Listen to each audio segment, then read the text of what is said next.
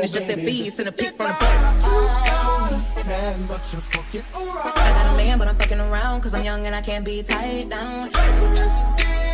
Oh, baby, just to get down. They got a girl, she got nothing on me, but we Hey guys, welcome back to my channel. So today's video, I'm just going to be showing you guys how I did those purple ombre and like marble looking Louis Vuitton nails. So I just finished soaking off my nails. So now I am just cleaning up the free edge and just shaping them and getting ready to put on a new set. So first I'm just going in with my 240, I don't say 200. Anyway, going in with my 240 sanding band. I'm getting ready to push back my cuticles and then go back in with the sanding band. That way I'm able to get all of that dead cuticle off. And I do want to apologize now because y'all, this video is all over the place. Like, I don't understand how I keep getting out the frame. Like, I'm really getting mad because editing it, I know y'all are mad, but I want to keep giving y'all content. So slowly but surely, it's getting right. Some days I'm more in the frame than I am on others, but yeah, I try to edit it as best I could. So now I'm just going in with the ceramic needle nose bit, and I'm just cleaning up my cuticle area, and then I'm just dusting everything off. So now I'm taking out my C-curve tips, and I'm just going to start by applying them with some glue. This is just some generic glue that I've got from Amazon. And then I'm just going to size those out and apply those.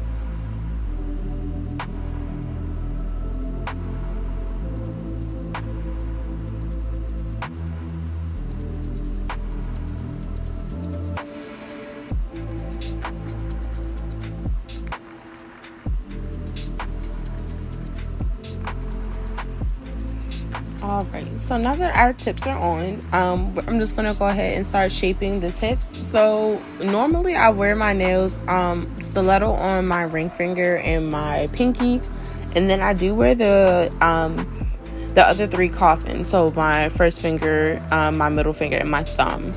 So I'm just clipping those down to my liking, and then I'm just gonna start shaping them.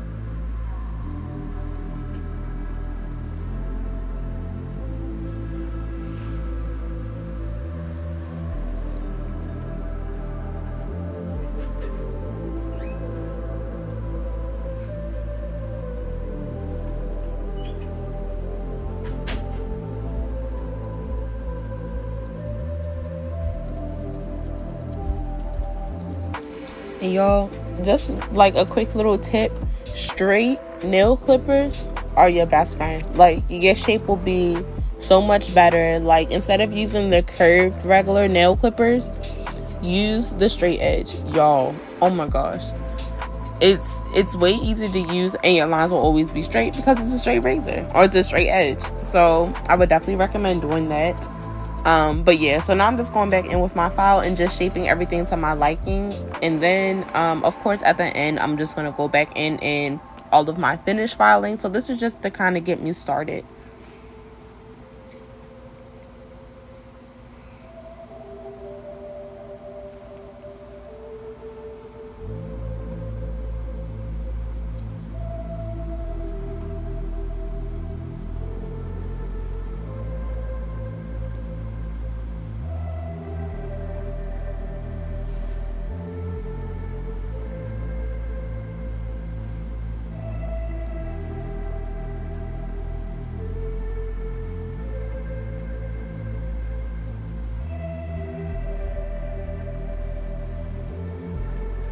So this is my first time trying that like cut acrylic look. So I'm doing the V cut this time, for like a French V cut. So I'm just getting my X-Acto knife out of the pack, and I do have its own knife for like doing acrylic nails. So all of my like regular craft tools and stuff all go to my acrylic.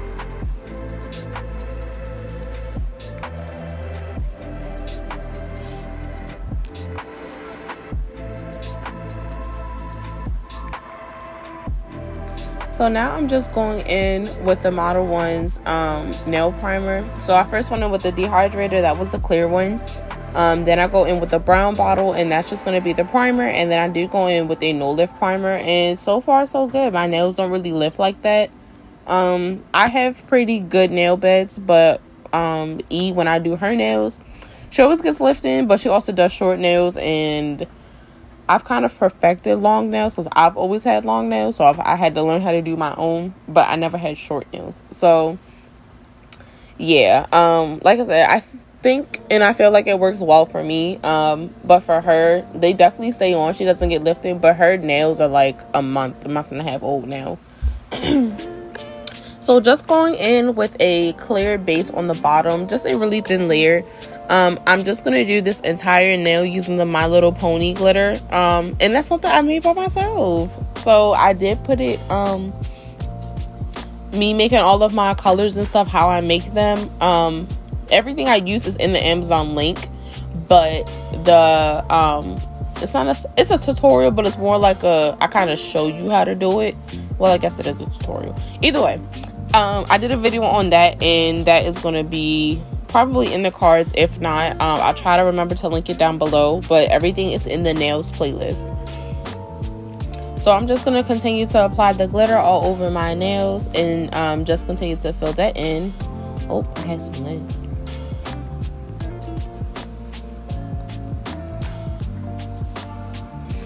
And I am using my number 16 Poochie's nail brush. I like it. I feel like the Kolinsky hairs are drier, if that makes sense. Like, they feel dry, like, I don't know. So now I use the eye gel brush. I had the number 12, which I think you guys might have seen in the previous video, and then I ordered those two. I like them for size reference, but I like the hairs on the eye gel better. So I'm still testing them out and using them in this video. So overall, I like it. It's very easy to work with. It's a really nice brush. I just prefer the other one. And then on my thumb, I just went in with some clear. So now going in with Simone, which is kind of like this metallic-y purple. And I am just going to do an ombre on this nail. So I'm just going to do about 2 to 3/3 of the way down, and then put the Cover Nude or Cover Blush on top of this, and then that's going to be my ombre.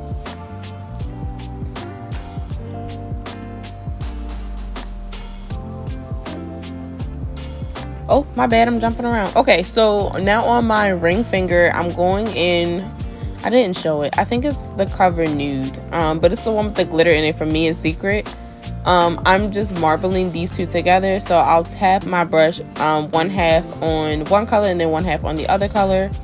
And then I'm just going to kind of blend that out. But you don't want to blend it too much to where it will all blend together. But you do want it to like swirl together. And then as you can kind of like briefly see, it was kind of lumpy, so I did smooth it out a little bit, but I did leave all of the gaps and stuff because you are going to cover it in clear. That will be all of your strength. You'll be fine. Just cover it in clear. No one's going to know. So going in on my middle finger, that was going to be where the V cut is. I did start with my cuticle bead because I am working top to bottom, and I just cleaned everything up there. And then I am going to get the edges nice and perfected.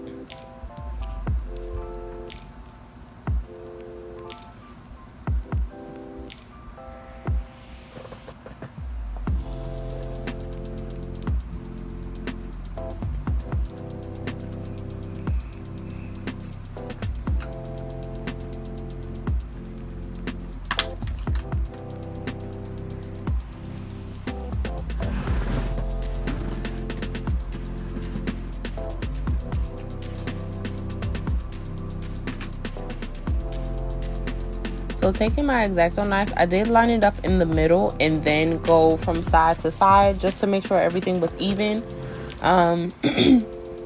Every now and then I will go in and clean it up. And I'll take my nail file and kind of sharpen it up a little bit. And again, this doesn't have to be, my cuts have to be perfect, but the shape and smoothness does not have, the smoothness does not have to be perfect. Because like I said, you are going to go back in. I am going to still smooth it out, but I'm not going to be as stressed, as I should say. And now I'm going back in with my little pony, and I think I did an ombre on this finger, I think. So this one was the ombre with the glitter, and my first finger is the ombre with the purple.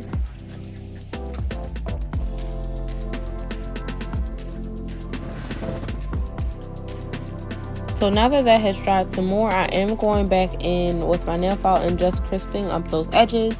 Just making sure everything is straight.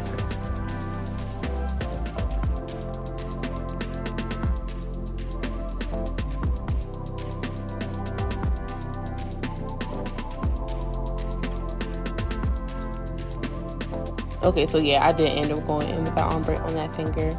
So I am just going to start blending that down, and I do work on my cuticle bead because that is pretty much the last bead that goes on. And I really need to work on shaping my nails as I'm working instead of trying to file everything and then make everything smooth. So I am working on that. That's what I was practicing today. So it's getting better. It's getting better. I'm trying to speed up my time. That way I can take more clients and, you know, I don't have everyone sitting in the chair for 3 or 4 hours. Now, if it's some like hand painted stuff, yes, it will take time. But, you know, you always want to cut time where you can.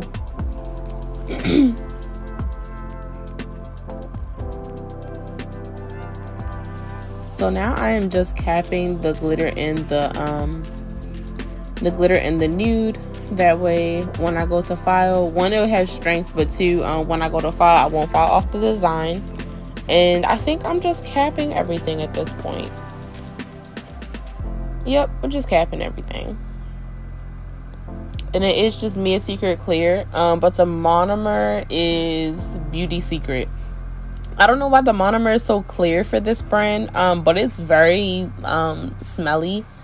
I prefer the odorless, but of course odorless has a tacky layer, and you have to mix it with acetone to make it dry faster, which I like, but I don't know, it's not all that. It's good. I don't have to worry about the smell getting a headache or anything like that, but it is still tacky and annoying. Now I'm just using my Melody Susie dust collector. Like I said, I did file and soak off my nails, which I recorded. So yeah, the first half of this video, it was all going to be one thing, but I figured it'd be too long and maybe y'all aren't here for that. So if you do want to see how I soak off my nails, I can post that one, or I will film a brand new one for you guys. So yeah, just let me know down below in the comments.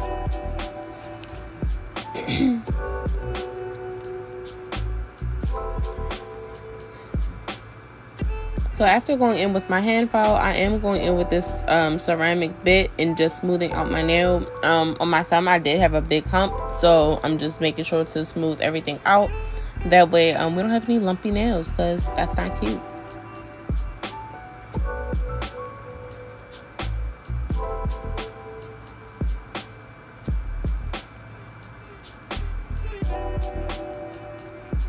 And I also like this bit for cleaning up my cuticle area and sealing it. So I need to make sure to go buy some more, because I actually really like these. And they're cheap. And they're on Amazon. So they're in my link below. Go ahead and find all of your nail necessities. If you guys have any questions of what I'm using, it's all in there.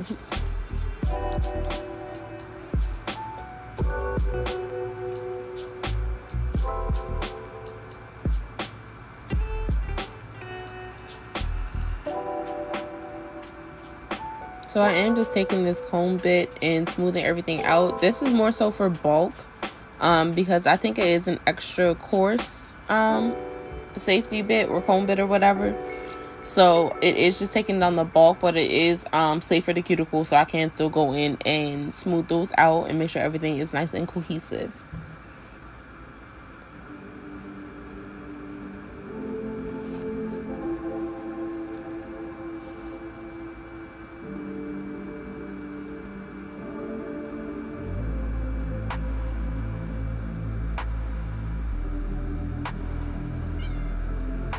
Hi, Lily. As you guys know, like I say in every video, Lily always makes an appearance. Sorry, guys. How are you? But I'm trying to record. Is that okay with you? Well, thank you.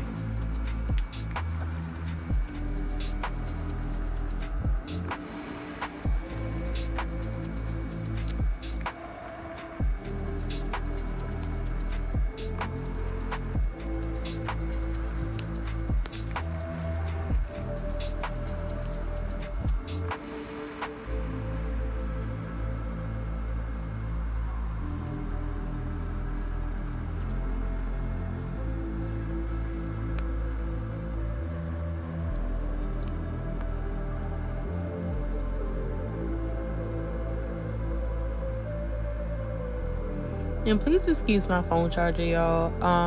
My phone was dying while I was trying to record this, so I needed to charge it so I can make sure my phone doesn't die. Now I'm just taking a lint-free wipe and cleaning off all the extra dust and stuff that is on my nails.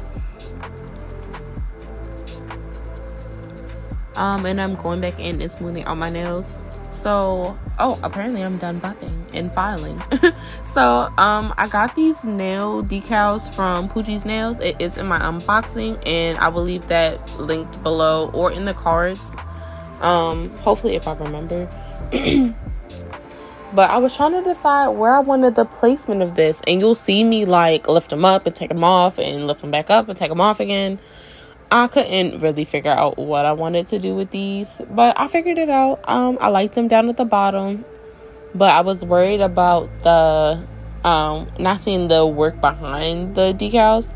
So that one I put lower, and then I realized my first finger needed to be lower too. And y'all, don't half-ass on your nails. Do your nails so they look nice. Don't just, oh, I already put it on there. No, that looks ghetto and tacky.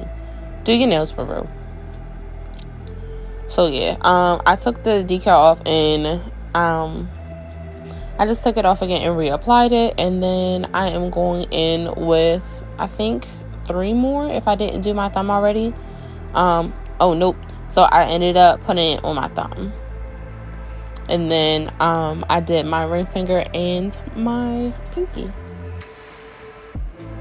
and I think the sheet was like $3, I think, or $4. Either way, it was a good deal when I bought like 3 of them. So make sure if you're gonna invest in your stuff that you have enough product, because in case if I used more of these, or after a few clients you won't have any more, and then you have to order them and wait for them to come in, and what if they don't have any stock? I don't have time for that, so I just ordered a bunch of them to make sure that I had enough.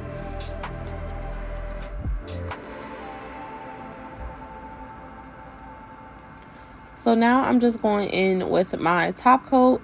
This is from Beetles, I think, the Beetles gel polish. But I'm just sealing everything together, and they look so freaking cute. Like, they're all like sparkly and glittery. And with the decals, I noticed, because at the end of the day, it is a sticker. There was like a little bit of a ridge, so I would probably do 2 coats so you don't feel anything. But it was nothing like too noticeable or anything like that. And you didn't really feel it. You could like kind of barely feel it on the tips, but no one's gonna know. And that's pretty much it. I did go in with some cuticle oil. Oh, there it is. With my rose cupcake cuticle oil. So I did just rub all of that in. And that's pretty much it. So I'm gonna show you guys some final shots, and I hope you guys enjoy. Thank you so much for watching. Don't forget to leave a comment down below for anything you would like to see. Follow all of my social medias, and I will see you guys in my next video. Bye.